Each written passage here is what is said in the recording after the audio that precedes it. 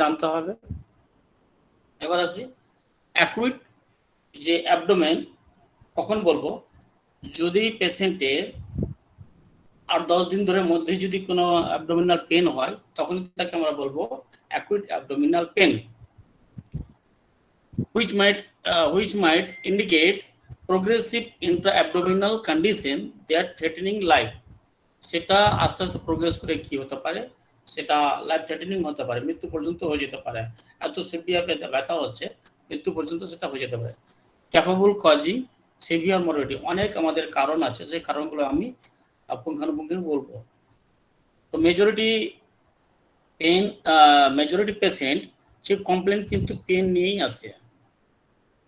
তো হিউজ পরিমাণে আমাদের এই পসিবল কাজগুলো আছে, সেই কি কাজগুলো কি, সেই কাজগুলো আমি বলছি একবার জাস্ট এই একসঙ্গে বলছি, তারপরে একটু জাস্ট টার্মগুলো আমি ডেফিনেশনগুলো শুধু বলবো, কেন কি এক একটা জিনিস যদি বলতে চাই, অ্যাপেন্ডিক্স সাইট নিয়ে যদি বলতে চাই একদিন লাগবে।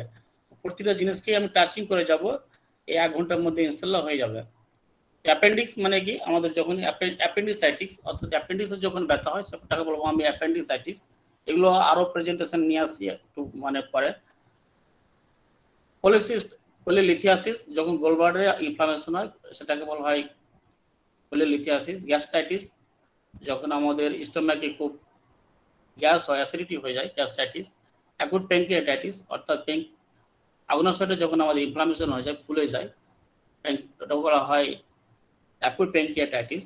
কোলিলিথিয়াসিস, যখন গোলব্লাডারে পাথর হয় সেটাকে কোলিলিথিয়াসিস। Present in stone in gallbladder. ডাইভার্টিকুলারাইটিস, অর্থাৎ লার্জ ইন্টেস্টাইন ইনার লেয়ারে যখন আমাদের আলসারেশন হয়ে যায় সেটাই হচ্ছে আমাদের ডাইভারকুলাইটিস। অ্যাবডোমিনাল টিউবারকুলোসিস, অর্থাৎ আমাদের যে এক্সট্রা পালমোনারি বলতে আমাদের লাংসের ভেতরে যে টিবিটা হয় সেটাকে বলা হয় পালমোনারি টিউবারকুলোসিস। আর এক্সট্রা পালমোনারি অর্থাৎ টিবি যে কোনো জায়গায় হতে পারে, মাথা থেকে পা পর্যন্ত। যখন অ্যাবডোমিনাল অর্গানগুলোতে কিংবা অ্যাবডোমিনাল কোনো রিজিয়নে যখন টিউবারকুলোসিস হবে সেটাকে বলা হয় abdominal tuberculosis. Perforated peptic ulcer, অর্থাৎ পেপটিক আলসারটা যখন আমাদের ফুটো হয়ে যায় সেটাকে বলা হয় পারফোরেটেড পেপটিক আলসার স্টোম্যাকের মধ্যে। ইরিটেবল বাউল সিনড্রোম, অর্থাৎ আমাদের যে জিআই ট্র্যাক্টটা যখন আমাদের ইরিটেটেড হয়, অর্থাৎ বমি টমি হয়, কনস্টিপেশন হয়, সেটাই হচ্ছে আমাদের ইরিটেবল বাউল সিনড্রোম। পরে করে আরও আসছি বলছি আমি। মেসেন্ট্রিক অ্যাডেনাইটিস, অর্থাৎ আমাদের বডিতে প্রচুর পরিমাণে লিম্ফ নোডগুলো আছে, সেগুলো যখন ইনফ্লামেশন হয়ে যায় সেগুলো হচ্ছে আমাদের মেসেন্ট্রিক অ্যাডেনাইটিস। ইন্টারসাসেপশন, অর্থাৎ যখন আমাদের স্মল ইন্টেস্টাইনে টুইচিং হয়ে যায় অর্থাৎ মুচড়িয়ে যায় সেটা হচ্ছে ইন্টারসাসেপশন। পরে করে আসতে বলছি। ইনফ্লামেটরি বয়েল ডিজিজ, ওই ইনফ্লামেশন আইবিএস, এটা হচ্ছে আইবিডি অর্থাৎ ডিজিজ, ওটা হচ্ছে সিনড্রোম। কয়েকটা সিমটমস নিয়ে বলা হয় সিনড্রোম। আর এটা হচ্ছে ইনফ্লামেটরি ডিজিজ, কয়েকটা ডিজিজ নিয়ে হচ্ছে আমাদের ইনফ্লামেটরি ডিজিজ। হালবাসটা হচ্ছে আমাদের কি জিনিস, যখন আমাদের অবস্ট্রাকশন হয়ে যাচ্ছে স্টোম্যাকের যে স্মল ইন্টেস্টাইনগুলো, স্মল বায়োল অবস্ট্রাকশন টোটালি বন্ধ হয়ে যাচ্ছে। টার্মিনাল ইলিয়াসাইটিস, অর্থাৎ আমাদের যে স্মল ইন্টেস্টাইনের 3টে পার্ট আছে, ডিউওডেনাম, জেজুনাম, ইলিয়ামটা যখন আমাদের ইনফ্লামেশন হয় সেটা হলো টার্মিনাল ইলিয়াসাইটিস। আরও আছে আমাদের গ্যাস্ট্রোএন্টেরাইটিস ম্যালিগন্যান্সি, অর্থাৎ যদি আমাদের পেটে যদি কোনো ক্যান্সার হয় সেটার জন্য প্রচণ্ড ব্যথা হবে। রেনাল কলিক, যদি আমাদের কিডনিতে ব্যথা হয়, কিডনি স্টোনের জন্য হোক, সে নেফ্রাইটিসের জন্য হোক, অনেক কোনো রোগ হয় কিডনিতে, সেটা কিডনি ব্যথার জন্য রেনাল কলিক। ইউটিআই, আমাদের কিডনি থেকে যে kidney, ureter, urinary bladder, urethra এই পর্যন্ত যে আমাদের ইনফেকশন সেটাই হচ্ছে আমাদের ইউটিআই, এটা ডিউ টু ব্যাকটেরিয়ার জন্য হয়। টেস্টিকুলার টরশন, অর্থাৎ আমাদের যে স্পার্মেটিক যে কর্ডটা আছে সেটা যদি টুইস্টিং হয়ে যায়, মুচড়িয়ে যায়, সেটা হচ্ছে টেস্টিকুলার টরশন, স্যালপিনজাইটিস, যখন আমাদের ফ্যালোপিয়ান টিউবটা ইনফ্লামেশন হয়ে যায় সেটা হচ্ছে আমাদের স্যালপিনজাইটিস। একটোপিক প্রেগন্যান্সি রাপচার, প্রেগন্যান্সি সাধারণত কথা হয় ইউটেরাসে, কোনো কারণবশত প্রেগন্যান্সিটা স্টে করছে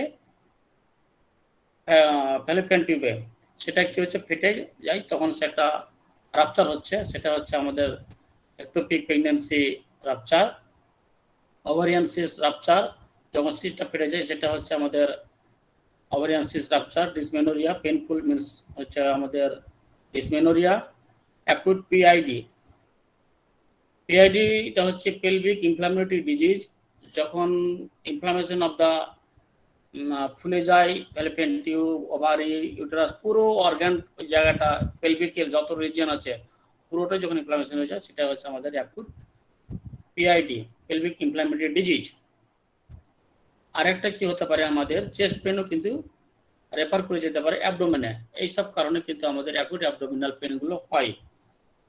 এবারে একটু আসি অ্যাপেন্ডিসাইটিস কি। পাশে স্যার ডান সাইডে ছবিগুলো দেখতে পাচ্ছেন, যে ডান হাতটা দিয়ে আছে, এটা জায়গাটার নাম হচ্ছে ম্যাকবার্নিস পয়েন্ট।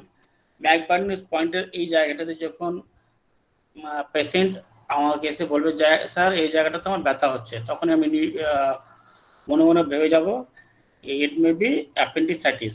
অ্যাপেন্ডিসাইটিসে হলে কি হবে, ইনফ্লামেশন, এটা স্যার দেখতে পাচ্ছেন, এটা হচ্ছে স্মল ইন্টেস্টাইন, স্মল ইন্টেস্টাইন এখানে এসে লার্জ ইন্টেস্টাইনে আমাদের জয়েন্ট হচ্ছে, তার পাশে একটা অর্গান কি হচ্ছে যেটা কোনো কানেক্টেড নেই, ওই এটার নাম হচ্ছে অ্যাপেন্ডিক্স।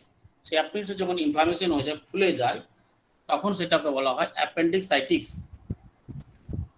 সেটা কি হয়, আমাদের ডান সাইডে যে ম্যাকবার্নিস পয়েন্ট আছে, যেটাকে বললাম আপনার রাইট ইলিয়াম ফোসা, যে রিজিয়নটা, সেই রিজিয়নটার কাছে কি হবে, ব্যথা, আর তার সঙ্গে কি হবে, জায়গাটা টেন্ডারনেস হয়ে থাকবে, আর পেশেন্ট এসে বলতে পারে স্যার বমি হচ্ছে, কিংবা বমি ভাব হচ্ছে, বমি ভাব থাকছে, এইসব মানে কমপ্লেন করবে। তবে 40% কেসে সেরকম কোনো স্পেসিফিক কোনো সিমটমস নিয়ে আসে না। আর এটা সবথেকে বেশি যেটা আমাদের ডেঞ্জারাস হয় সেটা হচ্ছে কি কমপ্লিকেশন অনেক সময় যেটা কি হয় ডেঞ্জারাস, সেটা রাপচার হয়ে যায়, সেটা হচ্ছে আমাদের সবথেকে বেশি ডেঞ্জারাস। সেটা রাপচার হলে আমাদের লাইফ থ্রেটেনিং হয়ে যায়। অ্যাবডোমিনাল যে অলটা আছে সেটা প্রচণ্ড ব্যথা হবে এবং সেটা সেপটিক কন্ডিশন শুরু হয়ে যায়। এ হচ্ছে আমাদের অ্যাপেন্ডিসাইটিস। এগুলো স্যার যদি বলেন পরে হয়তো ক্লাসে একটা অ্যাপেন্ডিসাইটিস নিয়ে একটা পুরো ক্লাস হয়ে যাবে, যত এর মধ্যে হবে আমাদের সাইন সিমটমস, কমপ্লিকেশন, কি কারণ বেশি হচ্ছে, আমাদের হয়তো কিছু থেরাপিউটিক মেডিসিন নিয়ে আলোচনা করবো ইনশাল্লাহ। তবে আজ প্রতিটা টার্মকে একটু একটু করে বলবো, যেগুলো হয়তো আমাদের সিটি স্ক্যান আল্ট্রাসোনোগ্রাফি পেশেন্ট নিয়ে এসে হাজির হলো, স্যার এটা কি লেখা আছে একটু বুঝে বলবেন তো। এবার যদি আপনার এই অ্যাপেন্ডিক্স সম্বন্ধে যদি থাকে, নলেজ থাকে, তাহলে পেশেন্টকে বুঝিয়ে বললেন, তারপরে মেডিসিন যা দেবেন, তাহলে পেশেন্ট হয়তো একটা আত্মবিশ্বাসের সঙ্গে মেডিসিন খাবে, ইনশাল্লাহ তখন সে ভালো হয়ে যাবে। আর যদি বুঝিয়ে না বলতে পারা যায় তখন ডাক্তার কিছু জানেন না। আমাদের টার্মগুলো এই জন্যই জানতে হবে, পেশেন্টকে বোঝানোর জন্য। আর আমাদের তো যে হোমিওপ্যাথিক যে থিওরি, যে হোমিওপ্যাথিক যে আমাদের যে সিস্টেম, সেই সিস্টেমে আমরা কিন্তু মেডিসিনগুলো দেবো। কোলেসিস্টাইটিস দেখতে পাচ্ছেন, গোলব্লাডার যখন আমাদের ইনফ্লামেশন হয়ে যায়, এটা হচ্ছে আমাদের গোলব্লাডার যখন আমাদের ইনফ্লামেশন হয়ে যায়, ফুলে যায়, তখন তাকে আমরা বলবো কোলেসিস্টাইটিস। এটা একটা দেখতে এর খানিকটা আমাদের যে আছে নাশপাতির মতন দেখতে একটা অর্গান, আমাদের রাইট হাইপোকন্ড্রিয়াম যে রিজিয়ন আছে সেই জায়গাটাতে এটা থাকে। এখানে কি হয়, এই জায়গাটাতে লিভার পিত্ত উৎপন্ন করে এই গোলব্লাডার জমা হয়। প্রথমে এই আমাদের যে কমন বাইল ডাক্ট আছে সেটা দিয়ে চলে যায় ডাইরেক্ট আমাদের স্টোমাক গাটে। যখন আমাদের বেশি পরিমাণে পিত্ত দরকার হয় তখন আমাদের সাপ্লাই করে গোলব্লাডার। এই হচ্ছে নর্মাল ফাংশন। যখন এটা ইনফ্লামেশন হয়ে যায় সেটাকে বলা হয় আমাদের কোলেসিস্টাইটিস। এখনো পর্যন্ত এই কোলেসিস্টাইটিস যদি হয় আমাদের প্রচন্ড ডান সাইডে রাইট হাইপোকন্ড্রিয়াম যে রিজিয়ন আছে সেই রিজিয়নে প্রচন্ড ব্যথা হবে। ব্যথাটা কিন্তু পিছনের দিকেও রেফার করে যায় অনেক সময়। আর রাইট হাইপোকন্ড্রিয়াম রিজিয়নে প্রচন্ড একটা টেন্ডারনেস থাকে। টেন্ডারনেস ওই জায়গাটাতে পেশেন্টকে যদি এক্সামিনেশন বেডে শুয়ে ওই জায়গাটাতে প্রেসার করেন তাহলে প্রচন্ড চমকে উঠবে, এরকম ধরনের একটা খুব ব্যথা থাকে।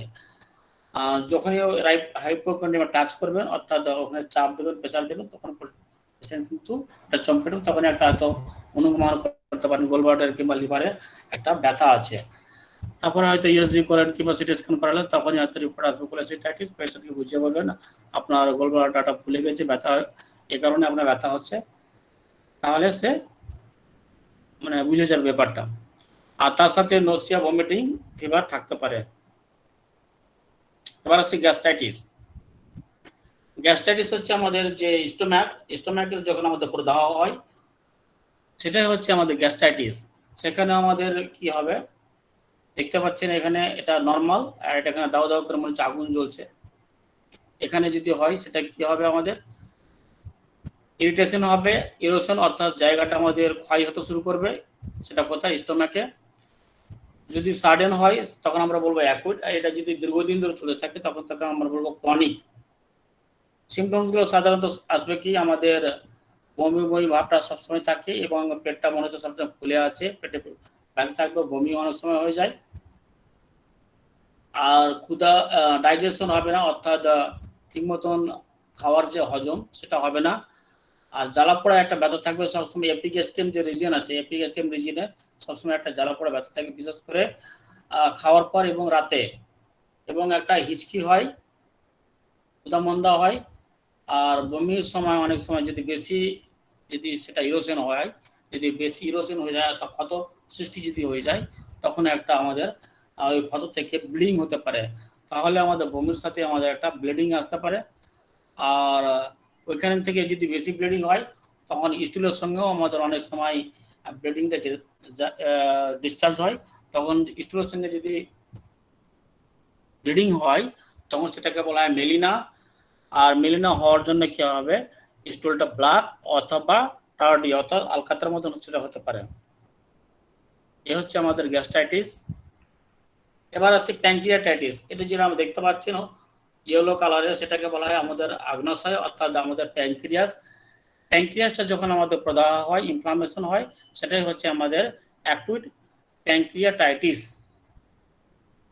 এর বিভিন্ন রকম আমাদের কারণ আছে, তবে মেনলি কারণ হচ্ছে আমাদের এপিগ্যাস্ট্রিক রিজনে। এটা ব্যথার কথাই হবে আমাদের, মেজবাহ স্যার পরিষ্কার করে বুঝিয়েছিলেন। এপিগ্যাস্ট্রিক রিজনে আমাদের একটা বরাবর ব্যথা হবে, অনেকটা টাচিং করে রাইট হাফ পকেটের রিজনে, কিছুটা টাচিং করে এবং কিছুটা আমাদের টাচিং করবে লেফট হাইপোক্রেটের রিজিয়নেও কিন্তু কিছুটা টাচিং করে। তবে মেনলি ব্যথাটা হয় আমাদের এপিগ্যাস্ট্রিক রিজিয়নে, এর ব্যথাটা বেশি হয়। তখনই হয়তো আমরা অনুমান করতে পারবো এপিগ্যাস্ট্রিয়াম রিজিয়নে ব্যথা হচ্ছে, তার মানে আমাদের একটা হাই অ্যাকুট প্যানক্রিয়াটাইটিস হয়েছে হয়তো। তারপরে যদি আমাদের রিপোর্ট আসে কিনা অ্যাকুট প্যানক্রিয়াটাইটিস হয়েছে, তখন হয়তো বুঝিয়ে বলতে পারবো কিনা আপনার আগ্নাশয়ে ব্যথা হয়েছে, ফুলে গেছে। পেন মে ভেরি ডিপেন্ডিং সার্টেন ফ্যাক্টর, অনেক কারণ আছে। তবে এর ব্যথাটা কিছু একদিন থেকে দীর্ঘদিন পর্যন্ত থাকতে পারে, কিছু 8-10 দিন থেকে শুরু করে দীর্ঘদিন পর্যন্ত থাকতে পারে, ক্রনিকে পৌঁছে যায়। আর খাওয়ার কিছুক্ষণ পরে কিংবা ড্রিঙ্কিং করার পরে এর ব্যথাটা কিন্তু প্রচণ্ডভাবে বেড়ে যায়। যেমন আমাদের আর্সেনিকে আছে, খাওয়ার পরে বমি কিংবা ড্রিঙ্কিং করার পর বমি। তো আমাদের প্যানক্রিয়াসের যদি ব্যথা হয় তাহলে কি হবে, খাওয়ার পরে কিংবা আমাদের ড্রিঙ্কিং করার পরে বমি হয় এবং প্রচণ্ড ব্যথাটা বেড়ে যায়। তখনই আমরা অনুমান করতে পারি আমরা এই প্যানক্রিয়াসের একটা ইনফ্লামেশন হয়েছে। আর এই ব্যথাটাও কিন্তু পিছন দিকে খুব চলে যায়। আর যদি প্যানক্রিয়াসে ব্যথা হয় তাহলে কিন্তু জ্বর বমি ভাব, বমি হয়ে যায়, জন্ডিস, তারপরে প্রচণ্ড ঘেমে যায়, খুব সোয়েটিং হয়, জন্ডিস হতে পারে, অর্থাৎ yellowish discolouration of the sclera, diarrhoea হতে পারে, আর পেটটা খুব ফেপে থাকবে, ফুলে থাকবে। এ হচ্ছে আমাদের অ্যাকুট প্যানক্রিয়াটাইটিসের সিমটমস। কোলেলিথিয়াসিসটা কি জিনিস? গোলব্লাডারে যখন পাথর থাকবে present, cholelithiasis diverted from the Greek word, এটা একটা আমাদের গ্রিক ওয়ার্ড। এখানে কি থাকে? সাধারণত বাইল থাকে, এবার বাইলের যে জায়গাতে কি হচ্ছে আমাদের স্টোন তৈরি হয়ে যাচ্ছে। তো এগুলো জিনিস কোলেলিথিয়াসিস পড়লে একদিন আমাদের পুরোটা একটা ক্লাস হবে, ততগুলো আমি বলছি না, জাস্ট টার্মটা বলছি আপনাদের, কারণ আমার তো মেনলি ছিল টার্মিনোলজি, তো টার্মগুলো জাস্ট আপনাদের সব বলছি। পেটের যতটি টার্ম আছে আজকে ইনশাল্লাহ হয়ে যাবে। তো কোলেলিথিয়াসিস একটা গ্রিক ওয়ার্ড। গোলব্লাডারে সাধারণত আমাদের বাইল থাকার কথা, কিন্তু বাইল থাকছে প্লাস কি থাকছে? স্টোন। সেটাই হয়ে যাচ্ছে আমাদের presence of stone in gallbladder, সেটাই হচ্ছে আমাদের কোলেলিথিয়াসিস। কমন সিমটমসগুলো কি থাকে? প্রচন্ড পেটে ব্যথা, রাইট হাফ পকেটের রিজনে, যেমন বললাম কোলেসিস্টাইটিস, তখন এটা স্টোনটা থাকলেও কিন্তু ওই একই রকম ব্যথা হবে আমাদের। অ্যাবডোমিনাল সোয়েলিং, সেটা আমাদের অ্যাবডোমিনটা কি হবে? ফুলে যাবে। ডিস্টেনশন আর ব্লটিং, অর্থাৎ ফুলে যাবে পেটটা। রাইট হাফ অ্যাকাউন্টের রিজনে কি হবে? টেন্ডারনেস থাকবে, অর্থাৎ যেখানে আমি টাচিং যদি করি সেটা খুব ব্যথা হবে। স্টুলটা আমাদের গ্রে কালার হবে, কেন আমাদের এখানে কোলেলিথিয়াসিস হলে অনেক সময় জন্ডিস হয়ে যায়। জ্বর থাকতে পারে, ঠান্ডা খুব লাগবে, খিদা মন্দ হবে, বমি বমি ভাব থাকবে, অথচ বমি করতে চাইবে না। উইদাউট বমি বমি হবে না, কিন্তু বমি বমি ভাবটা থাকবে। কোলেলিথিয়াসিসের মতন, কোলেসিস্টাইটিসের মতন কোলেলিথিয়াসিসও কি হবে? গোলব্লাডারে যদি পাথর থাকে, পেনটা কিন্তু পিছন দিকে রেফার করে যায়, আর রোগী প্রচন্ড ঘেমে যায়। আর শেষের দিকে কি হয়? যদি দীর্ঘদিন যদি থাকে গোলব্লাডার থাকে, তাহলে একটা জন্ডিস থাকে, জন্ডিস ফর্ম করে, এটা আমাদের খেয়াল রাখতে হবে। ডাইভার্টিকুলাইটিসটা কি জিনিস? যখন আমাদের এটা হচ্ছে আমাদের লার্জ ইন্টেস্টাইন ইনার ভেতরে, লার্জ মানে ইনারে ভেতরে যখন কোনো আলসারেশন ফর্ম হয়, ফুলে যায় লার্জ ইন্টেস্টাইন, তখন সেটাকে বলা হয় diverticulitis. Diverticulitis is the infection or inflammation pouches that can form the intestine or the large intestine. These pouches are called the diverticula. Pouches generally are not harmful. এটা কিন্তু খুব একটা ক্ষতি করে না। They are show up anywhere the intestine. If you have them, it's called diverticulitis. They become infected and inflamed. যখন ক্ষত সৃষ্টি হয় কিংবা আলসারেশন ফর্ম করে ইনার ইন্টেস্টাইনে, সেটাই হচ্ছে আমাদের ডাইভার্টিকুলাইটিস। অ্যাবডোমিনাল টিউবারকুলোসিস, এর আগেও বললাম, টিবি আমাদের যে কোনো জায়গায় হতে পারে, তবে যখন অ্যাবডোমিনাল অর্গানগুলোতে যখন আমাদের টিবি হয়, অর্থাৎ অ্যাবডোমিনাল টিউবারকুলোসিস হচ্ছে TB that effect the gastrointestinal tract, অর্থাৎ জিআই ট্র্যাক্টে হতে পারে, স্প্লিনে হতে পারে, প্যানক্রিয়াসে হতে পারে, লিভারে, peritoneum, omentum and lymph node, এইসব অর্গানতে যখন আমাদের টিবি হবে, সেটাই হচ্ছে অ্যাবডোমিনাল টিউবারকুলোসিস। এবার আসি পারফোরেটেড পেপটিক আলসার। যখন আমাদের আলসার পেপটিক আলসারটা দীর্ঘদিন ধরে থাকে, তখন কি হয়? সেটা অনেক সময় ফুটো হয়ে যায়। এই ফুটোটাই হচ্ছে আমাদের perforated peptic ulcer. Perforated peptic ulcer কি থেকে হয়?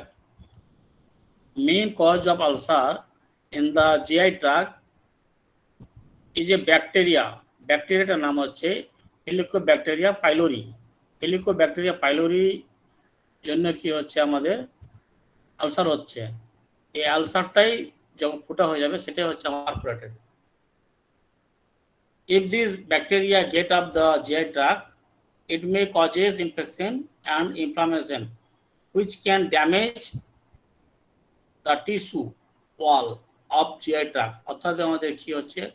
আলসারটা আস্তে আস্তে প্রথমে ইনফেকশন হলো, তারপরে ইনফ্লামেশন হলো, তারপরে ওই জায়গাটা ড্যামেজ হচ্ছে, ড্যামেজ হওয়ার পরে সেটা কি হচ্ছে আমাদের ফুটো হবে, সেটাই হচ্ছে আমাদের perforated peptic ulcer.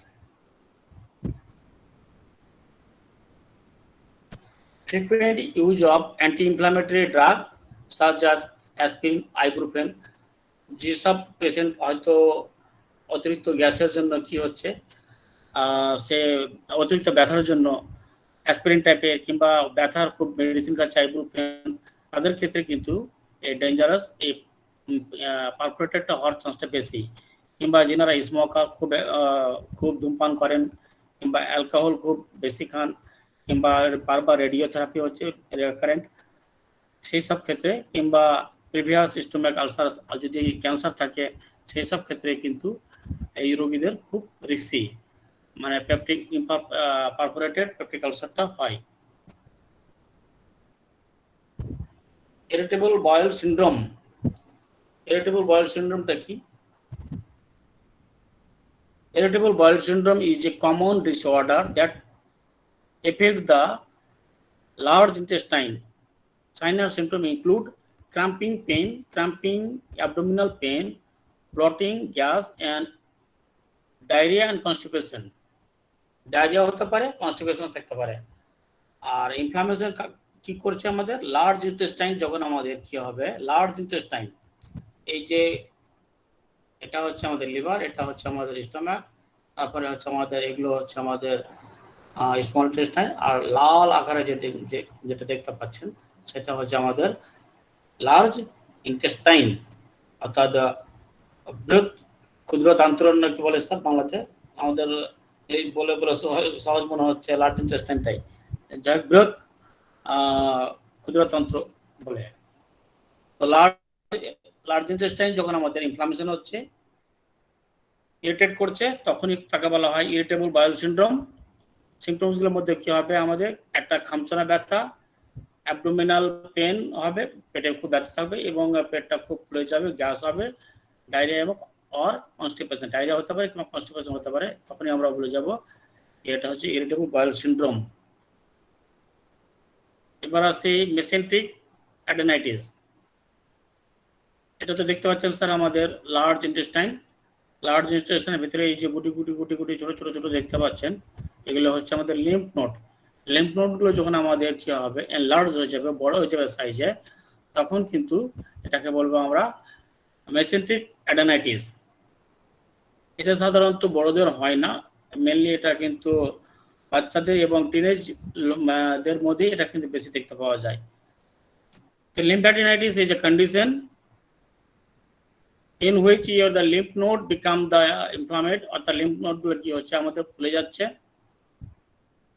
when the condition affect the lymph node in the membrane that connect your bowel of the abdominal wall, abdominal wall এর সঙ্গে কানেক্টেড থাকছে মেসেন্ট্রিক lymph node গুলো, it's called mesenteric lymphadenitis। যখন আমাদের এই যে দেখতে পাচ্ছেন ছোট ছোট গুটি গুটি গুটি গুটিগুলো লিম্ফ নোডগুলো যখন এনলার্জ হয়ে যাচ্ছে, এই অ্যাবডোমিনাল ওয়ালের সঙ্গে এগুলো কানেক্টেড থাকছে, এটা যখন ইনফ্লামেটেড হয়ে যায় ফুলে যাচ্ছে, তখন তাকে আমরা বলছি মেসেন্ট্রিক লিম্ফ্যাডিনাইটিস। এটাই হচ্ছে আমাদের মেসেন্ট্রিক অ্যাডিনাইটিস। এটা কেন হয়? এটা হচ্ছে ভাইরাল ইনফেকশন থেকে এটা হয়। এটা সাধারণত বড়দের দেখতে পাওয়া যায় না, এটা সাধারণত ছোট বাচ্চাদের এবং টিনেজদের এটা বেশি দেখতে পাওয়া যায়। এবার আসি ইন্টারসাসেপশন। নর্মালি এটা হচ্ছে লার্জ ইন্টেস্টাইন, এটা স্মল ইন্টেস্টাইনের, যে আমার মাউসটা দেখতে পাচ্ছেন আপনারা। তো যখন লার্জ ইন্টেস্টাইন এখানে এসে জয়েন্ট হলো, এটা হচ্ছে আমাদের অ্যাপেন্ডিক্স, এটা হচ্ছে আমাদের সিকাম।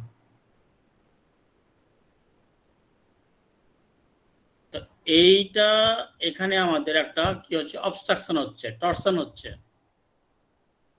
তো এইটাই হচ্ছে আমাদের ইন্টারসাসেপশন।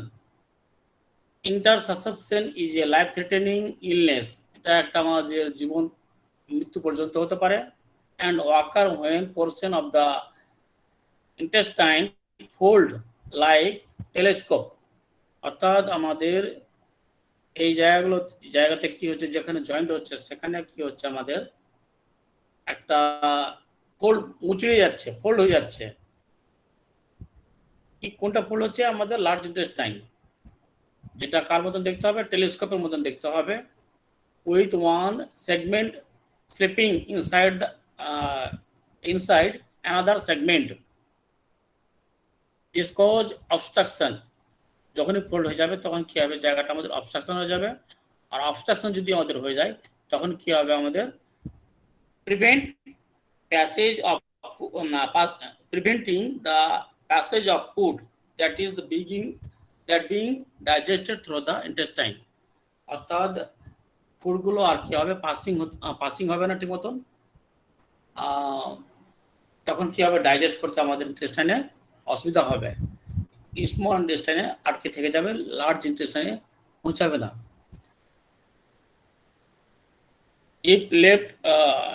if left untreated, যদি এটা চিকিৎসা ঠিক মতন করা না হয়, it can cause serious damage of the intestine, অর্থাৎ সেই জায়গাটা তখন তখন আমাদের কি হবে? ঠিক মতন যদি চিকিৎসা না হয়, জায়গাটা ড্যামেজ হতে শুরু হবে, অর্থাৎ তখন নেক্রোজ ড্যামেজ যদি হয় তখন কি হবে? আমাদের নেক্রোজ হবে, বাস্টিং হবে, ইন্টেস্টাইন ইনফেকশন হবে, internal bleeding and severe abdominal infection called the peritonitis. আর তখনই সেই যেটাকে বলবো আমরা পেরিটোনিয়াম, যখন ইনফ্লামেশন হয়ে যাবে ওই জায়গাটাতে, তখন আমরা বলবো peritonitis. Intersusception is the most common cause intestinal obstruction in children between the age of the 3 months to 6 months, অর্থাৎ এটা সাধারণত ইন্টারসাসেপশন রোগটা ছোট বাচ্চাদের দেখতে পাওয়া যায়। 3 মাস থেকে 6 বছর বয়সের বাচ্চাদের মধ্যে এই রোগটা বেশি হয়। কি হয়? লার্জ ইন্টেস্টাইনের এই জায়গাটাতে কি হয়? অবস্ট্রাকশন হয়। অবস্ট্রাকশন হয়ে কি হয়? খাবারগুলো পাসিং ঠিক মতন হবে না, না হওয়ার যাওয়ার জন্য সেটা আমাদের ফুলে যাবে, ইনফেকশন হয়ে যাবে। এটা হচ্ছে আমাদের ইন্টারসাসেপশন। মেন কথা হচ্ছে ওই জায়গাটা অবস্ট্রাকশন, অর্থাৎ ব্লকেজ হয়ে যাবে, বন্ধ হয়ে যাবে, সেটাই হচ্ছে আমাদের ইন্টারসাসেপশন। টার্মটা স্যার জেনে থাকলে রোগীকে বোঝাতে হবে, বলতে পারবো এটাই। বাকি তো আমাদের মেডিসিন, আর যেই জিনিসগুলো আমাদের হয়তো মেডিসিনের স্কোপ নেই, অনেক জিনিসেরই আমাদের লিমিটেশন থাকতে পারে, সেখানে হয়তো তাকে আমি বলে দেবো যে আপনি তাড়াতাড়ি এটা সার্জারি করতে চান। তারপরে যদি সার্জারি করে সেই পেশা যদি ঠিক হয়ে যায়, তখনও কিন্তু ডাক্তাররা সুনাম করেন কিনা ডাক্তার সঠিক টাইমে ঠিক মতন আমাকে রেফার করেছেন। তো যদি আমাদের টার্মগুলো জানা থাকে তাহলে আমরা তাকে সঠিক সময়ে পেশেন্টকে কিন্তু আমরা রেফারও করতে পারবো। ইনফ্লামেটরি বয়েল ডিজিজটা কি জিনিস? এর আগে বললাম ইনফ্লামেটরি বয়েল সিন্ড্রোম, এবার হচ্ছে আমাদের আসছি ইনফ্লামেটরি বয়েল ডিজিজ।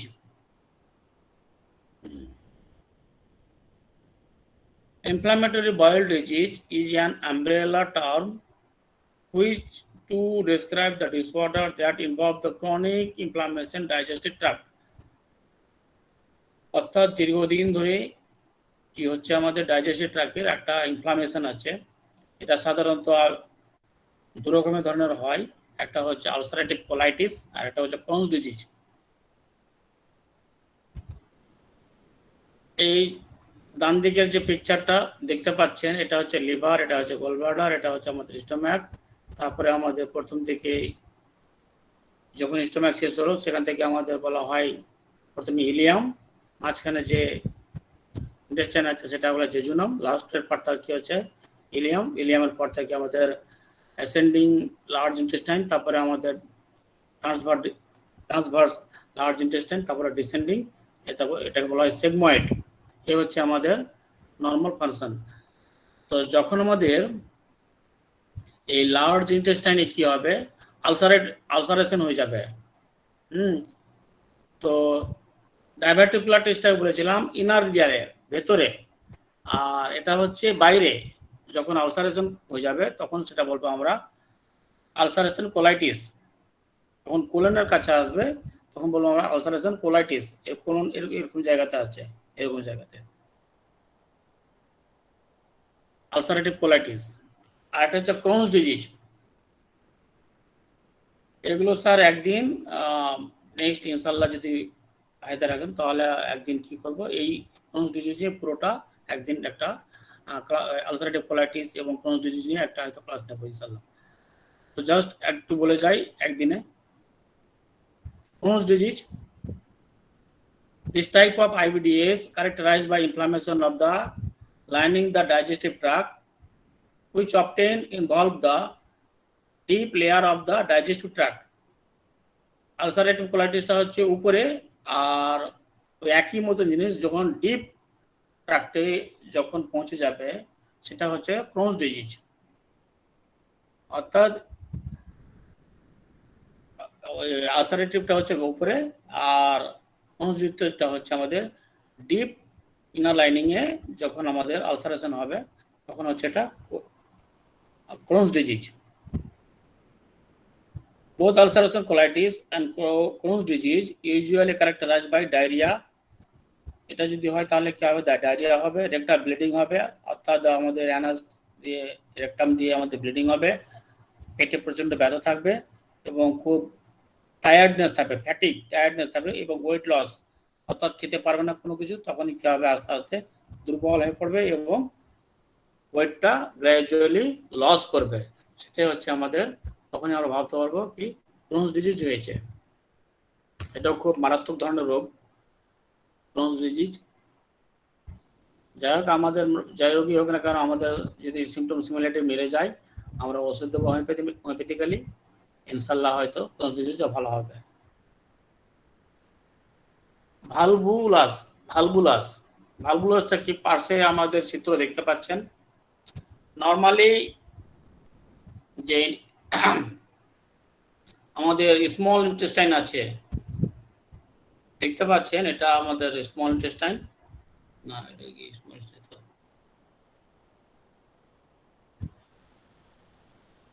আমাদের যে স্মল ইন্টেস্টাইন আছে সেটা কি হচ্ছে, এটা কোনো ভেতরে নেই, যখন আমাদের পিচ হয়ে যাবে অর্থাৎ সেটা মুচড়ে যাবে, পিচিং হয়ে যাবে, মুচড়ে যাবে, এরকম কন্ডিশন যখন ইন্টেস্টাইনে হবে তখন সেটাকে বলবো ভালভুলাস। Valvulus is when a portion of digestive system loop around and fold up over itself। যখন এটা কি হবে, মুচড়ে যাবে, ওভারলুপ হয়ে যাবে।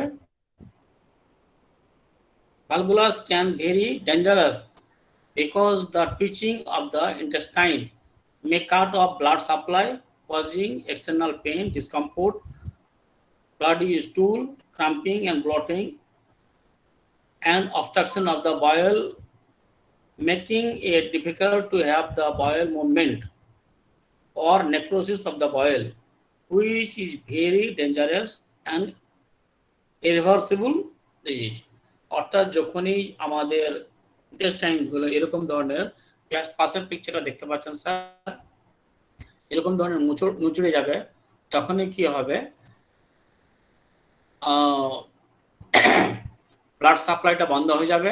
ব্লাড সাপ্লাই তো বন্ধ যদি হয় খাওয়াটাও ঠিক মতন পাসিং হবে না, তখনই কি হবে, প্রচন্ড আমাদের এক্সট্রিম একদম প্রচন্ড ধরনের ব্যথা হবে, পেশেন্ট কোনো মতে থাকতে পারবে না, ডিসকমফোর্ট মনে হবে, আর পায়খানাটা কি হবে, রক্ত পায়খানা হবে, ক্রাম্পিং পেন, আচ্ছা মোচার ধরনের ব্যথা থাকবে, পেটটা ফুলে যাবে, আর কোনো জিনিস আমাদের পাস হবে না, অবস্ট্রাকশন হয়ে যাবে, বয়েলের যে সিস্টেম একটা যে মুভমেন্ট আছে সেই মুভমেন্টটা কি হবে, বন্ধ হয়ে যাবে, বয়েল যে মুভমেন্ট সেই মুভমেন্টটা বন্ধ হয়ে যাবে, তারপরে জায়গাটা কি হবে আস্তে আস্তে আমাদের ফুলবে এবং নেক্রোস হতে পারে।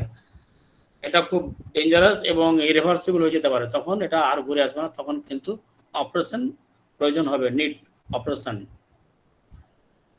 তো এরকম আমাদের যদি টার্ম জানা থাকে তাহলে আমরা ঠিকমতো পেশেন্টকে রেফার করতে পারবো কিনা, ইট কেস খুব very dangerous, you may go operation.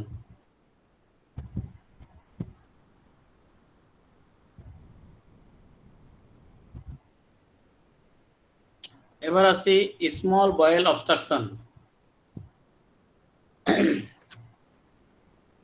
এটা এটা হচ্ছে আমাদের স্টোমাক, তারপরে হচ্ছে আমাদের ডিওডিনাম, তারপরে হচ্ছে আমাদের জেজুনাম, তারপরে হচ্ছে আমাদের ইলিয়াম। ইলিয়াম মিট করছে লার্জ ইন্টেস্টাইন, লার্জ ইন্টেস্টাইনটা চলে যাচ্ছে অ্যাসেন্ডিং, তারপরে আমাদের ট্রান্সভার্স, তারপরে ডিসেন্ডিং, তারপরে হচ্ছে সেগমেন্ট, তারপরে হচ্ছে আমাদের রেকটাম। এটা হচ্ছে নর্মাল ফাংশন।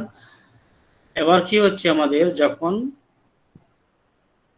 অবস্ট্রাকশন একটা হচ্ছে, কোথায় হচ্ছে সেটা হচ্ছে small boil obstruction is a partial or complete blockage of the complete partial অর্থাৎ আংশিক কিংবা কমপ্লিট অর্থাৎ সম্পূর্ণভাবে একটা কি হচ্ছে বন্ধ হয়ে যাচ্ছে। কি বন্ধ হচ্ছে? আমাদের ক্ষুদ্রাংশ অর্থাৎ আমাদের স্মল ইন্টেস্টাইনটা বন্ধ হয়ে যাচ্ছে। যদি বন্ধ হয় তাহলে কি আমাদের নর্মাল ফ্যাশন যেটা আছে সেটা কি হবে? আমাদের হ্যাম্পার হবে। তাহলে আমাদের যে ডাইজেস্টিভ যে সিস্টেম সেটা কি আমাদের হ্যাম্পার হবে, ক্ষতি হবে। সে তখন কি করবে? ডাইজেস্টিভ সিস্টেমটা আমাদের কন্টিনিউ করতে পারবে না। কন্টিনিউ যদি করতে না পারে, খাবারগুলো আমাদের যে খেয়েছে সেটা কিন্তু অবস্ট্রাকশন যদি হয় তাহলে বন্ধ হয়ে স্মল ইন্টেস্টাইনে থেকে যাবে, লার্জ ইন্টেস্টাইনে কিন্তু গিয়ে পৌঁছাতে পারবে না। যদি না পৌঁছায় তাহলে কি হবে? আমাদের তখন আমাদের কিন্তু অসুবিধাগুলো শুরু হবে। তখন কি হবে? অস্ট matter and gas value of the portion of the blockage area. তখন আমাদের যে অস্ট প্রোডাক্টগুলো আছে, যে পিসেসগুলো আছে, সেই ব্লকেজ এরিয়াতে সেটা কি হবে? অবস্ট্রাকশন এরিয়াতে কি হবে? আটকে থেকে যাবে। আটকে থেকে সেটা তখন কি হবে? যে প্রবলেমগুলো হয়, পেটে তখন ব্যথা হবে। It could refer with the absorption and nutrient and food. তখন আমাদের ওই অ্যাবজর্পশন এবং it could also interfere with the absorption of nutrient and fluid. তখন আমাদের অ্যাবজর্পশন যে নিউট্রিয়েন্ট যে সাবস্টেন্সগুলো আছে সেগুলো কিন্তু বন্ধ হয়ে যাবে। এ হচ্ছে আমাদের স্মল বায়াল অবস্ট্রাকশন। স্মল ইন্টেস্টাইনে যখন আমাদের অবস্ট্রাকশন হবে তখন এটাকে বলা হয় স্মল বায়াল অবস্ট্রাকশন। টার্মিনাল ইলিয়াসাইটিস, যখন আমাদের ইলিয়াক রিজিয়নে ইনফ্লামেশন হবে সেটাকে বলা হয় ইলিয়াসাইটিস। ইলিয়াসাইটিসের আর একটা নাম হচ্ছে, সেটা হচ্ছে টার্মিনাল ইলিয়াসাইটিস। ইলিয়ামের এটা হচ্ছে ইলিয়াম, দেখতে পাচ্ছেন এটা স্টোম্যাক, এটা হচ্ছে ডিওডিনাম, তারপরে হচ্ছে সবুজটা হচ্ছে আমাদের ইলিয়াম। ইলিয়ামের যখন আমাদের ইনফ্লামেশন হবে সেটা হচ্ছে আমাদের টার্মিনাল ইলিয়াসাইটিস। সিমটমসগুলো ঘুরে ফিরে মোটামুটি মোরাললেস একই। পেন তো থাকবেই, ডায়রিয়া, ওয়েট লস হবে, ডায়রিয়া থাকবে, ক্রাম্পিং পেন থাকবে ইন দ্য অ্যাবডোমেন, আর প্রচণ্ড গ্যাস হবে। Ilium can cause by the, এটা কি থেকে হয়? অনেক রকম কারণ আছে। তার মধ্যে একটা আমাদের কজ হচ্ছে ক্রোনস ডিজিজ যদি হয় তাহলে আমাদের কিন্তু ইলিয়ামটা কিন্তু ফলে। ক্রোনস ডিজিজটা কোথায় হয়? আমাদের লার্জ ইন্টেস্টাইনে হয়। ফলে খাবারগুলো ঠিকমতো পাসিং হবে না, তখনই কিন্তু আবার ইলিয়ামটাতে কিন্তু আমাদের তখন ডিস্টার্ব শুরু হবে। তো ক্রোনস ডিজিজের আর একটা কারণ, যদি ক্রোনস ডিজিজ থাকে তখনই কিন্তু আমাদের ইলিয়াসাইটিসটা হতে পারে। আর একটা কি থেকে হতে পারে? যদি নন স্টেরয়েড কোনো মেডিসিন যদি খায় কিংবা ইনফ্লামেটরি কোনো যদি ডিজিজ মেডিসিন খায় সেক্ষেত্রে আমাদের কিন্তু একটা ইলিয়াসাইটিস হতে পারে। আর কাদের হয়? যাদের স্পন্ডিলাইটিক আর্থ্রাইটিস আছে, মেডিসিন নিচ্ছে বেশি করে, ব্যথার মেডিসিন খাচ্ছে, তাদেরকে একটা হতে পারে। যাদের ইসেমিয়া হয় তাদের ক্ষেত্রে হয়। আর নিওপ্লাজম অর্থাৎ যদি কোনো পেটে ক্যান্সার টাইপের যদি কোনো টিউমার থাকে সেক্ষেত্রে হয়। আর ইস্নোফিলিক এন্টারাইটিস যদি থাকে সেক্ষেত্রে হয়। অ্যাবনর্মাল গ্রোথ অর্থাৎ যদি কোনো টিউমার যদি হয়ে যায় সেক্ষেত্রে কিন্তু আমাদের টার্মিনাল ইলিয়াসাইটিস হয়। সার্কয়েডোসিস ক্যান্সার মতন জিনিসই একটা। সার্কয়েডোসিস একটা টিউমার, যেখানে একটা খুব বড় ধরনের একটা টিউমার থাকবে এবং সেটা ক্যান্সারিয়াস থাকবে, সেটা হচ্ছে সার্কয়েডোসিস। এইসব কারণে কিন্তু আমাদের টার্মিনাল ইলিয়াসাইটিস হয়। এবার হচ্ছে আমাদের গ্যাস্ট্রোএন্টারাইটিস, এটা খুব কমন জিনিস, এটা আপনারা সবাই জানেন। gastroenteritis, bacterial gastroenteritis. When you have diarrhea and vomiting, you may say the stomach flu. এটা আরেকটা নাম বলা হয় স্টোমাক ফ্লু, অর্থাৎ মানুষের সর্দি কোথায় হয় নাকে, কিন্তু যদি পেটে ডায়রিয়া এবং খুব ভমিটিং হয়, অর্থাৎ লুজ স্টুল এবং একসঙ্গে কি হচ্ছে তার বমি হচ্ছে, সেটাকে বলা হয় স্টোমাক ফ্লু বলা হয়, সেটা হচ্ছে গ্যাস্ট্রোএন্টারাইটিস।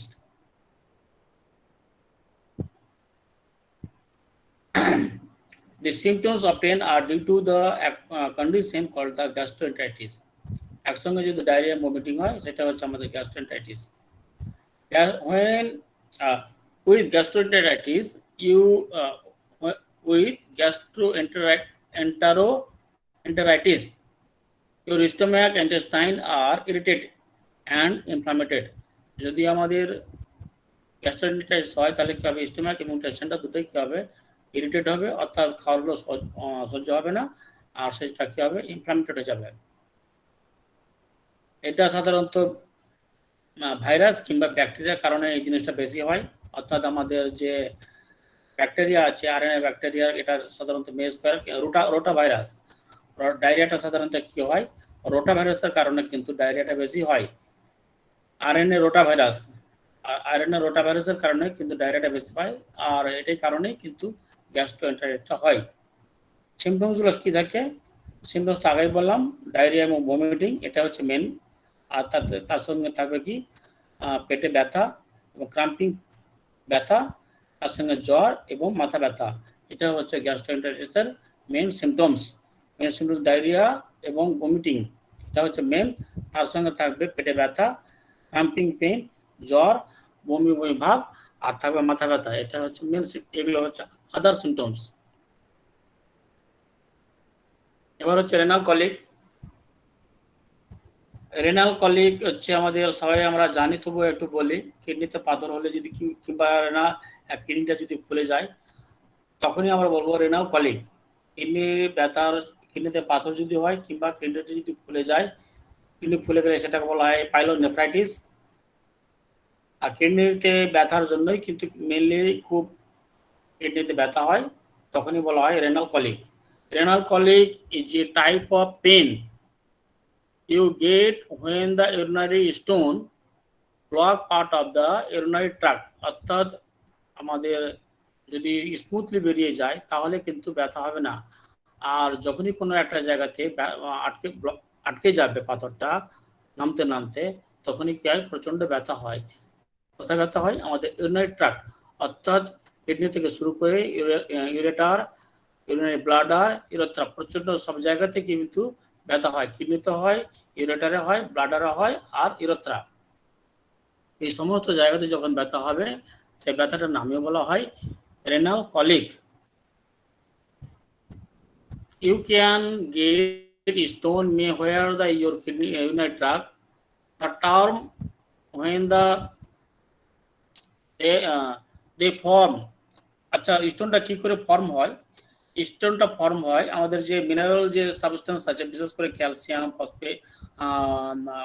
ফসফেট, এই যে আমাদের মিনারেল যে সাবস্টেন্সগুলো আছে, আর ইউরিক অ্যাসিড যদি বেশি বডিতে উৎপন্ন হয়, এগুলো সংস্পর্শে এসে তখনই কিন্তু পাথরটা ফর্ম করে কি হয়, সেগুলো একটা ক্রিয়েট হার্ড ক্রিস্টাল। হার্ড ক্রিস্টালটাই হচ্ছে আমাদের রেনাল স্টোন। এ থেকে হচ্ছে ক্যালসিয়াম এবং ইউরিক অ্যাসিড যখনই এক জায়গায় বেশি হবে বডিতে, যখনই আমাদের ক্যালসিয়াম এবং ইউরিক অ্যাসিডের পরিমাণ বেশি হবে, তখনই কি করবে, ক্রিয়েট হার্ড ক্রিস্টাল। আর হার্ড ক্রিস্টালটাই হচ্ছে আমাদের রেনাল স্টোন। আর রেনাল স্টোনের যখনই মুভ করবে তখন যে ব্যথাটা হবে সেটা হচ্ছে আমাদের রেনাল কলিক।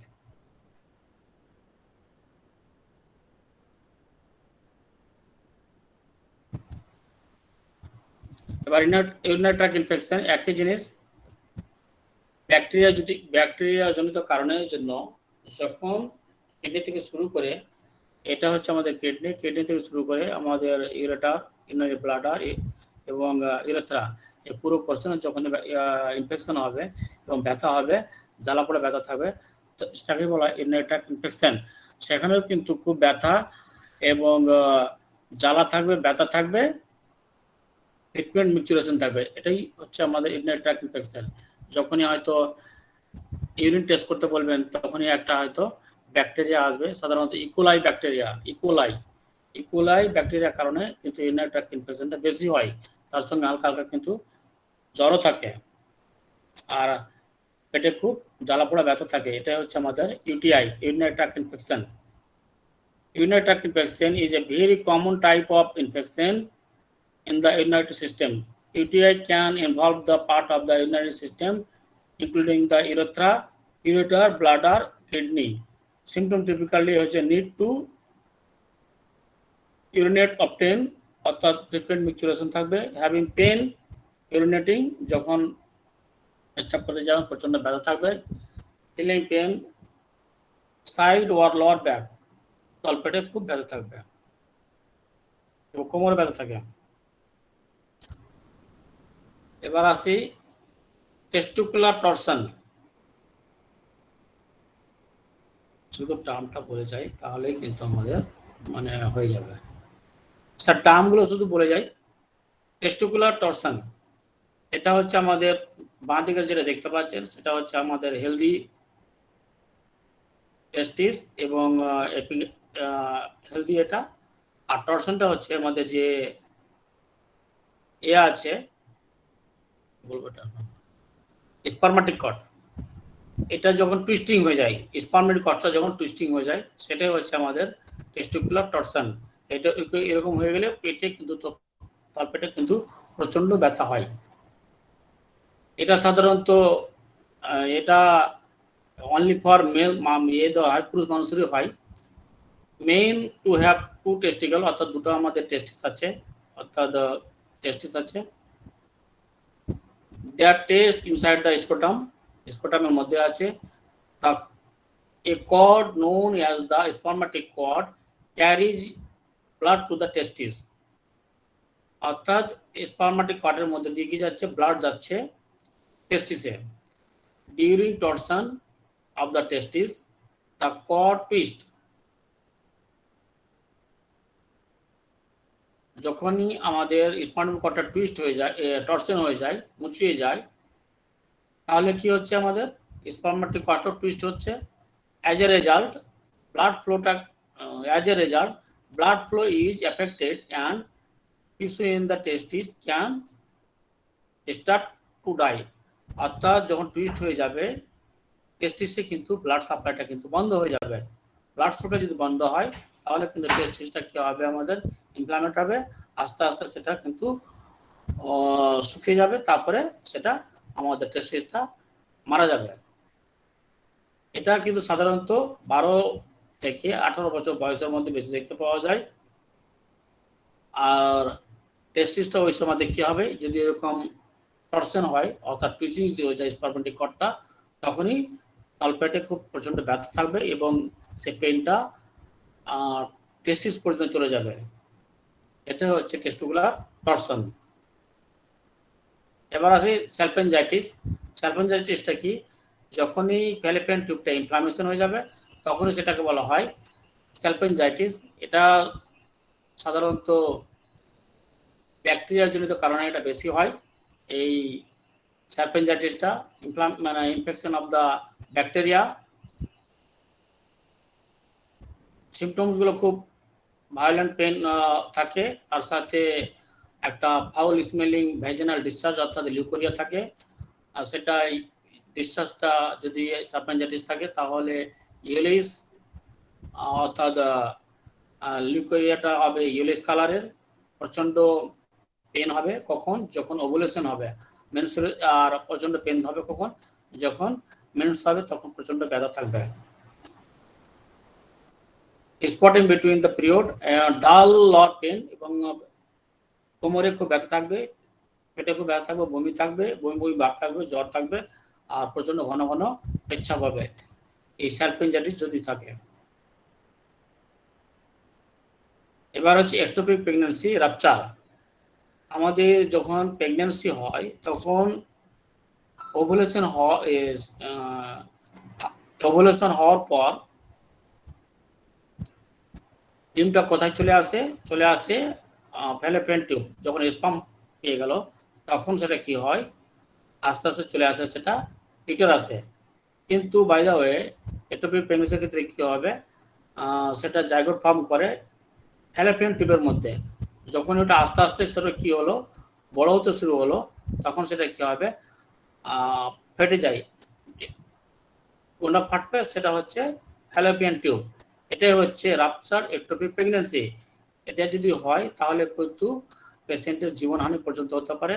তখন এটা খুব তাড়াতাড়ি ওটা ইমার্জেন্সি অপারেশন করা দরকার পড়ে।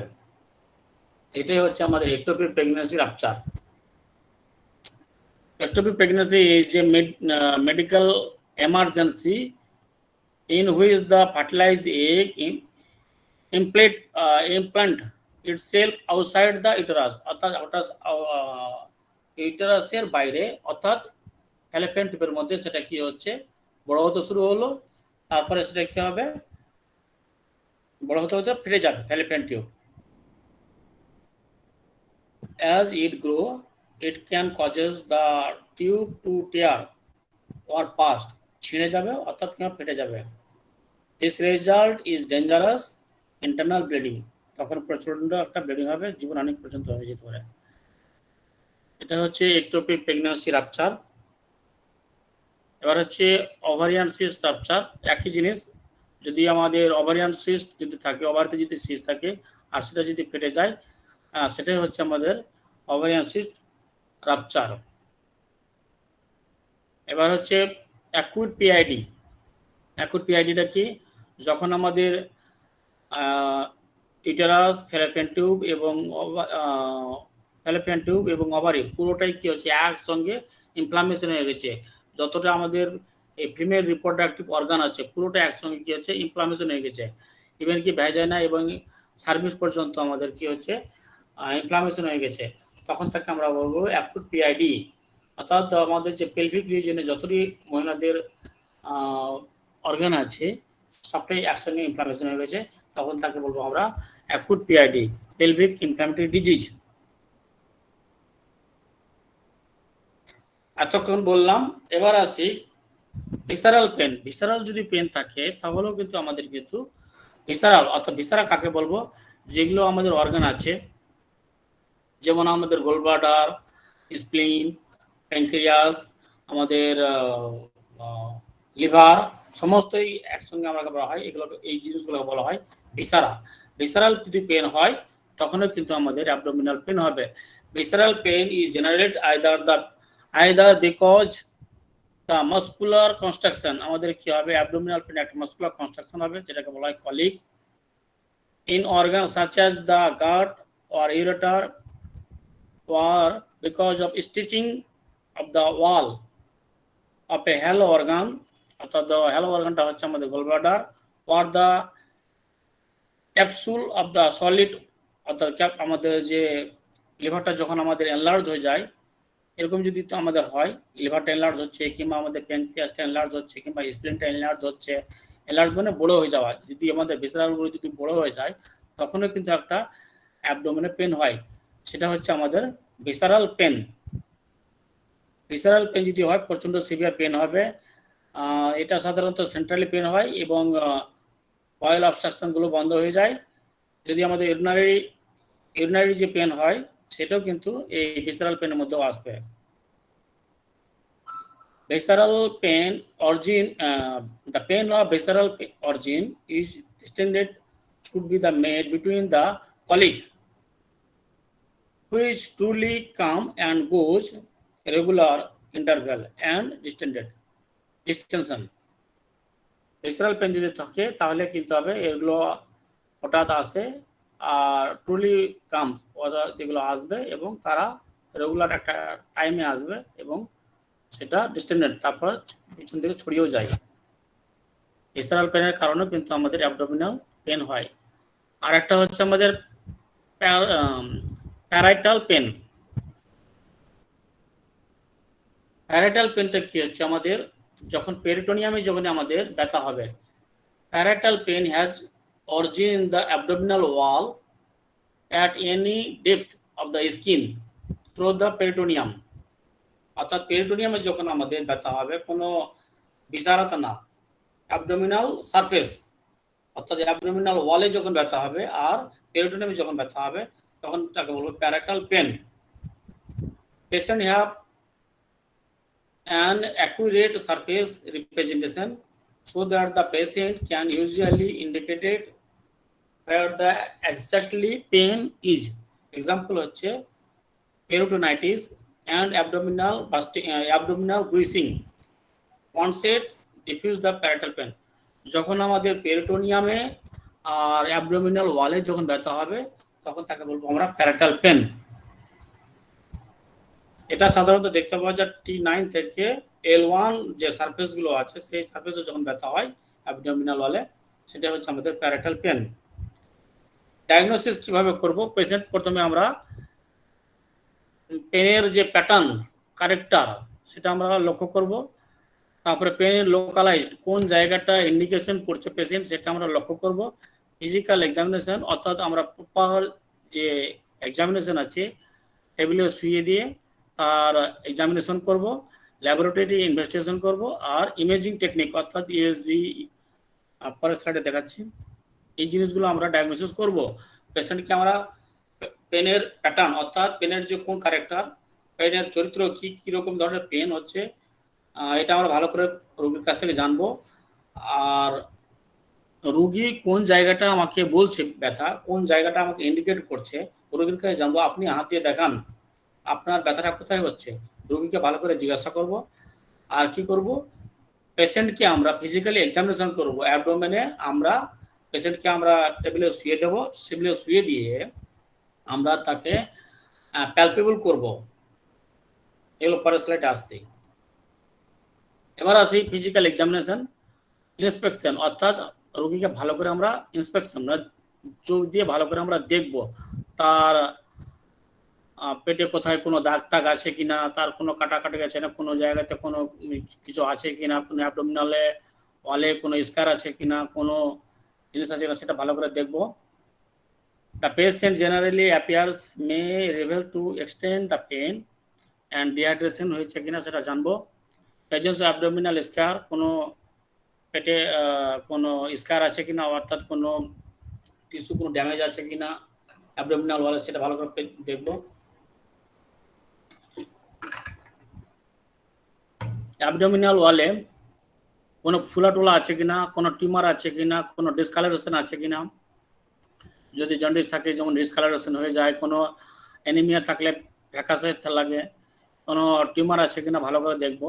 আর পেনটা কোন দিকে রেফার করছে সেটা ভালো করে আমরা এক্সামিনেশন করব। প্যালপেশন, টেন্ডারনেস অর্থাৎ প্যালপেশন করতে গিয়ে যদি কোনো টেন্ডারনেস থাকে, যেমন ম্যাকবার্নি স্পন্ডে যদি টেন্ডারনেস থাকে, কিংবা রাইট হাইপোকন্ড্রিয়াম রিজনে যদি টেন্ডার থাকে, ম্যাকবার্নি স্পন্ডে যদি টেন্ডারনেস থাকে তাহলে আমরা ভাববো অ্যাপেন্ডিক্স হয়েছে। যদি কোনো আমার রাইট হাইপোকন্ড্রিয়াম রিজনে যদি কোনো টেন্ডারনেস থাকে তাহলে ভাববো আমরা কোলিলিথাইটিস কিংবা আপনার কোলেসিস্টাইটিস এরকম ধরনের কিছু একটা ভাববো, কিংবা লিভারের কোনো প্রবলেম থাকবো। যদি এপিগ্যাস্ট্রিয়াম রিজনে আমাদের যদি ব্যথা থাকে তাহলে আমরা ভাবতে পারি আমাদের গ্যাস্ট্রাইটিস হয়েছে কিনা, কিংবা আমাদের প্যানক্রিয়াটাইটিস হয়েছে কিনা, এসব ধরনের আমরা ভাববো। যদি কোনো আমার লেফট পিছন দিকে যদি আমাদের ব্যথা থাকে, কিডনির যে রিজিয়নটা আছে সেখানে যদি ব্যথা থাকে তাহলে ভাবতে পারি আমাদের টেন্ডারনেস যদি থাকে তাহলে ভাবতে পারি আমাদের রেনাল কলিক হতে হয়েছে। মাসল গাটরিং অর্থাৎ মাসলটা আমাদের মানে খিচুনি হচ্ছে কিনা, স্পাজম হচ্ছে কিনা, অর্থাৎ পেন হলে অনেক সময় স্পাজম হয় কিংবা স্টিফনেস হয়ে যায়, সেটা হয়েছে কিনা আমরা ভালো করে দেখব। কিংবা রিজিডিটি, সেটা যারা শক্ত হয়ে গেছে কিনা মাসলটা সেটা আমরা দেখব। ফ্লুইডটা ঠিক মতন হচ্ছে কিনা সেটা দেখব। পেনের স্টিফ মানে অর্থাৎ পেনটা কি কোন দিকে স্টিফ রেফার করছে সেটা ভালো করে আমরা যাচাই করব। আর রিবাউন্ড টেন্ডারনেস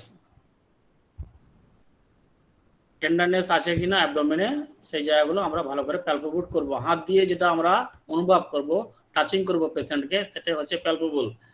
অবশ্যই আমাদেরকে এক্সামিনেশন বেডে শুয়ে পেশেন্টকে আমাদের প্রপার প্যালপেশন করতে হবে, তাহলে কিন্তু আমরা অনেক রোগ হয়তো বুঝে যাব, পেশেন্টকে টাচিং করার মধ্যে বুঝে যাব clinically that case is move.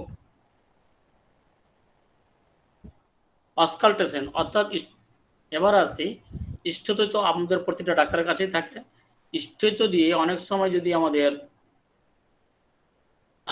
Stetho দিয়ে কি করি, সাধারণত লাংস কিংবা হার্টের যে সাউন্ডগুলো আছে সেগুলো কিন্তু আমরা অসকালটেশন করি, অর্থাৎ হার্টের যেমন মারমার লাভ, হার্টের যেমন আমরা লাভ একটা নর্মাল সাউন্ড পাই, অ্যাবনর্মাল সাউন্ড যেমন পাই আমরা মারমার যদি থাকে তাহলে আমরা বুঝতে পারি হার্টের হয়তো হার্টের যে মাইটাল স্টোন ভালভগুলো নষ্ট হয়ে গেছে, কিংবা লাংসের যদি আমাদের হুইজিং সাউন্ড পাই কিংবা রংকায় পাই তাহলে ভাবতে পারি আমাদের নিউমোনিয়া হয়েছে কিংবা আমাদের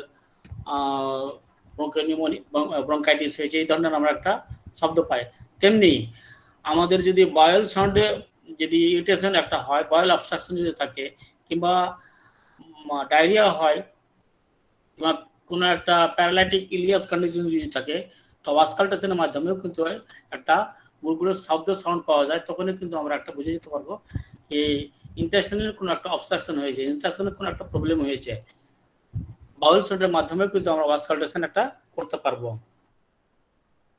এবার আসি ইনভেস্টিগেশন। আমরা ইউরিন টেস্ট করব, ইউরিন টেস্টের মাধ্যমে আমরা যে কিডনির যে সমস্যাগুলো আছে সেগুলো জিনিসগুলো আমরা প্রবলেমগুলো আমরা কিন্তু ভালো করে ডিটেক্টেড করতে পারবো। কিংবা যদি গ্লুকোজ লেভেল আমাদের যদি বেড়ে যায় তাহলে আমাদের, কিংবা কিটোন বডি যদি বেড়ে যায় তাহলে আমরা তার ঠিক মতন ম্যানেজমেন্ট করতে বলতে পারবো। কিংবা আমরা পেচ্ছাপ টেস্ট করে প্রেগনেন্সি যে টেস্ট আছে,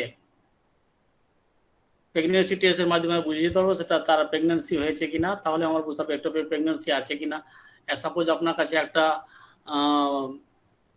একটোপিক প্রেগনেন্সি হয়েছে, তাহলেও কিন্তু আপনি ইউরিন টেস্টের মাধ্যমে বুঝিয়ে দিতে পারবেন কি আপনি হয়তো প্রেগনেন্সি হয়েছেন, তারপর হয়তো ইউএসজি করলেন একটোপিক প্রেগনেন্সি, তারপর হয়তো তার যথাযথ হয়তো ব্যবস্থা করতে পারলেন।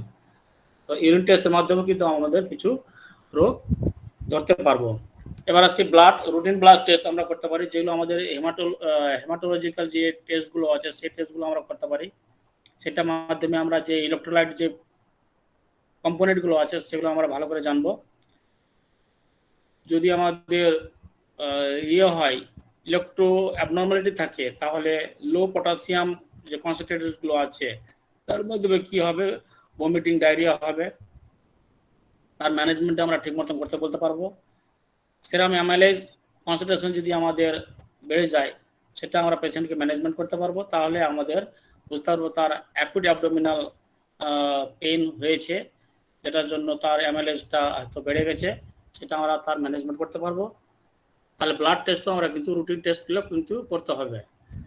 এবার আসি ইমেজ, এক্সরে মাধ্যমে, বেরিয়ামিল এক্সরের মাধ্যমে আমরা ইন্টেস্টাইনের প্রবলেম বুঝতে পারি, কিংবা সব থেকে এখন ওগুলো ব্যাকডেট হয়ে গেছে, মেন যেটা হয়ে গেছে আলট্রাসোনোগ্রাফি, সিটি স্ক্যান, এমআরআই, কিংবা আমাদের বিভিন্ন রকমের যে ইয়েগুলো আছে আপার জিআই ট্র্যাকের এন্ডোস্কোপি, এই এন্ডোস্কোপির মাধ্যমে কিন্তু আমরা অনেক রোগ কিন্তু ধরতে পারি। বিশেষ করে জিআই ট্র্যাকের যে রোগগুলো আছে সেগুলো কিন্তু এন্ডোস্কোপির মাধ্যমে কিন্তু আমরা ধরতে পারি। কিংবা কলোনোস্কোপির মাধ্যমে আমরা কিন্তু কোন ডিজিজ কিংবা কোলাইটিস কিংবা ডায়াবেটিকুলাইটিস এই রোগগুলো কিন্তু আমরা ডায়াগনোসিস করতে পারি। তো পেশেন্টকে আমরা যখন এই রোগগুলো হবে, যখন আমরা একটা সাসপেক্ট করব, তখন কিন্তু আমরা এন্ডোস্কোপি কিংবা তার কলোনোস্কোপি এইসবগুলো কিন্তু আমরা ডায়াগনোসিস করতে দেব। Thank you. এতক্ষণ থেকে বকবকানি করলাম, তাই না? কেমন হলো?